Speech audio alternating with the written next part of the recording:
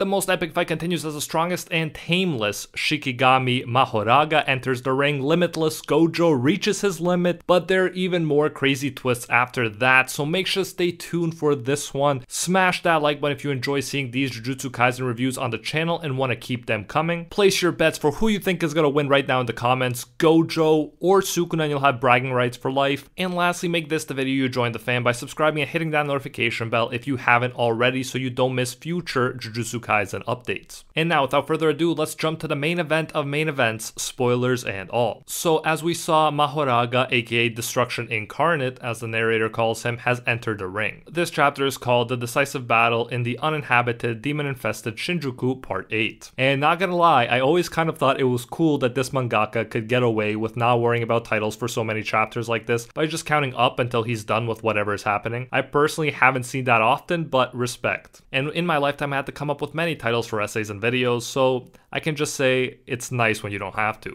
So it's pointed out that, as we know, Mahoraga is the crown jewel of the Zenin clan, and that it's a Shikigami with the ability to adapt to any attack. And Yuji, for his part, is shocked by the possibility that it was even able to adapt to Gojo's unlimited void. We get some beautiful panels giving us a sense of a short calm before the storm continues. We see how big the Shikigami is, and even the edges can't contain him. I love that detail. I also gotta say, in the middle of this fight, I love how the mangaka takes the time to even illustrate the birds flying overhead in an artistic way. Not expected, but definitely appreciated. We're told Gojo was well aware of Mahoraga's abilities. In his battle with Yorozu, Sukuna used Mahoraga's adaptation ability for himself in order to see through her construction technique. There's definitely quite a bit of explaining and text going on in this chapter, but it's okay because it's in a cool way like in Death Note, so it works.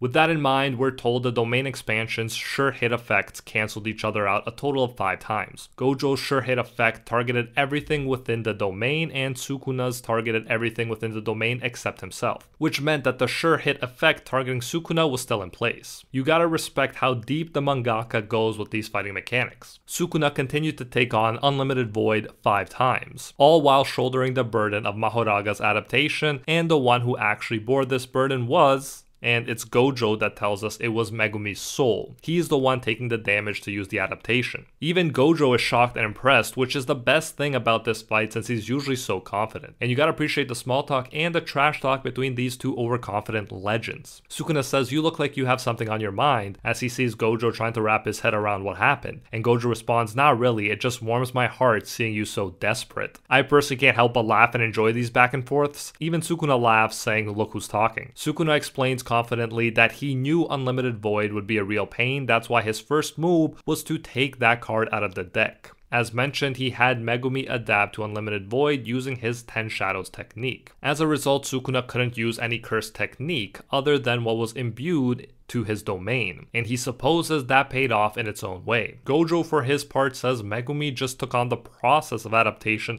not the resulting adaptation. So Sukuna hasn't actually adapted Megumi's soul itself to Unlimited Void. If he opens his domain expansion again, Mahoraga won't be able to bail Sukuna out because Gojo will destroy it in one attack, he says. Now let's appreciate how hype and confident Gojo is here. It looks like he's about to win.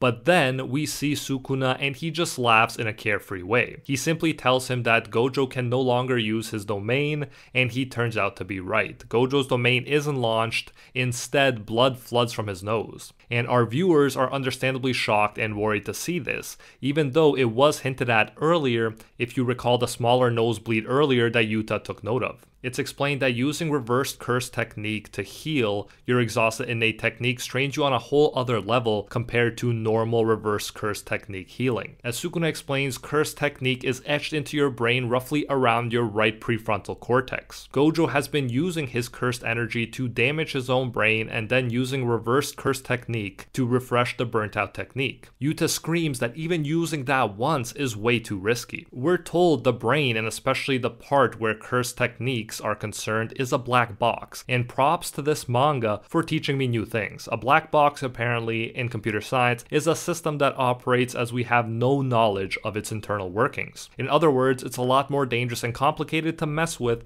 than just thinking about healing and doing it. Choso says based on that, Gojo should already be at death's door, as brother Yuji points out that he's done it 5 times already.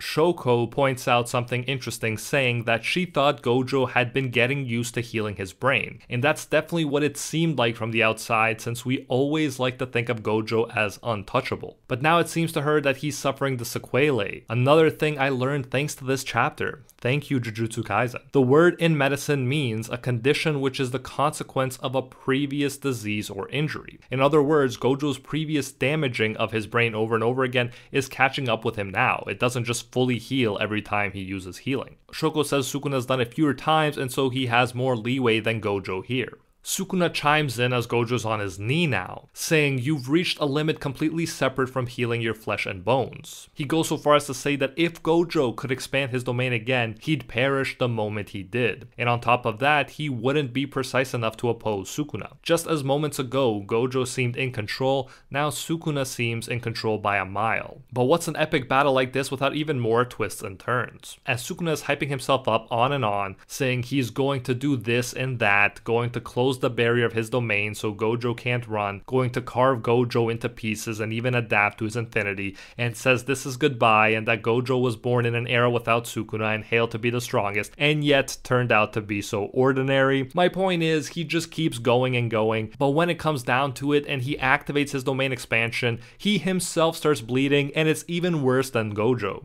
Not just from the nose, but from the eyes as well. The narrator lets us know that it hadn't even been 10 seconds since Sukuna took a blow from Unlimited Void. And yet, just like Gojo, Sukuna's brain sustained enough damage to make domain expansion impossible. And now, just like that, Gojo is the one laughing in an over-the-top way like the Joker, saying looks like it's hitting you pretty damn hard. He says his students are watching, so he's going to keep showing off. Props to Sukuna too, he's still smiling himself despite how damaged he looks. Now, after the domain expansions have been exhausted, at least for now, we jump into a fist fight and Gojo gets such a satisfying punch in. But keep in mind, we see the Shikigami's wheel spinning, so we'll see Sukuna drawing on his adaptation powers as well. And after the punch, ironically, Sukuna's eyes look recovered compared to moments before. They are both smiling and we're told neither yields. The decisive battle of the strongest heads to round 2. Love to hear that because it sounds like we'll be getting a lot more awesomeness and there's no fight more hype. We're also told the loneliness that comes with unrivaled strength, the one who will teach you about love is. And that's where it cuts off. Interesting to mention love here, we'll see what that's going to be about. Let me know if you have any theories in the comments. But the loneliness that comes with unrivaled strength is a good line. We should keep in mind that for Gojo, finally he has a challenge, and so that loneliness is gone for once. You can bet he's enjoying this challenge, at least in that regard. Another amazing chapter of this epic fight. Don't forget to place your bets on who's winning in the comments, and if you can't get enough of strong characters like me, then be sure to check out our special grade sorcerers and their powers explained video where we discuss the strongest of the strong. Link on screen right now, and I'll see you there.